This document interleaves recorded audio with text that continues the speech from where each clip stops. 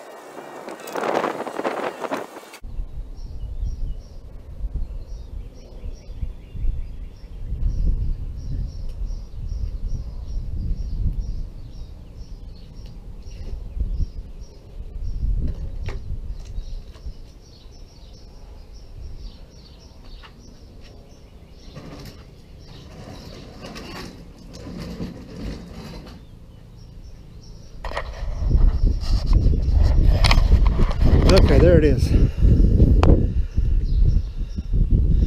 Not perfect, but I'm the only one that will probably ever know that it's got a few little wrinkles in it.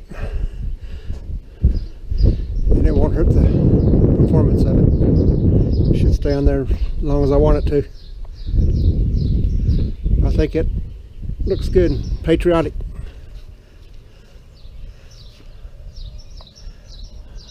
I like it. It needed something on that back. Now if anybody sees me going down the road, they'll know it's me. Alright, thanks for watching. Talk to everybody later. Bye.